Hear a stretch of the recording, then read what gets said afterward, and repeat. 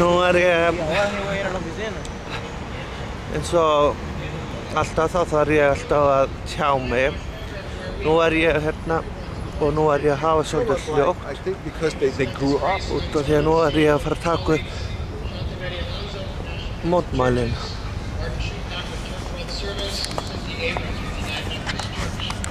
We invite you to join us in a litany for a faithful national budget that was prepared and written by our friends at the Maryknoll Office for Global Concerns when we began praying on Capitol Hill back in July. And for 4 months now, we've been praying this litany daily and weekly, and now people of faith all around the country are joining us in this prayer. We invite you to join us. It's in the second page of your programs. I hope everyone has one.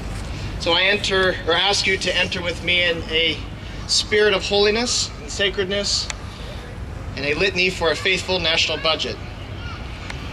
Let us pray. 20% of all children in the United States live in poverty.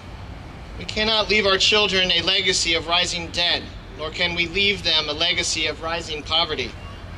We pray for a just and compassionate budget that protects all our children from hunger and homelessness, from inadequate education and healthcare, from poverty.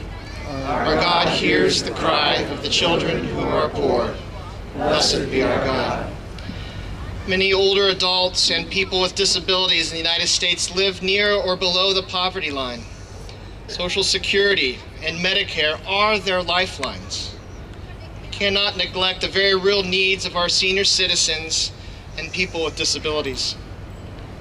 We pray for a just and compassionate budget that protects our elders from poverty, financial insecurity, and inadequate health care.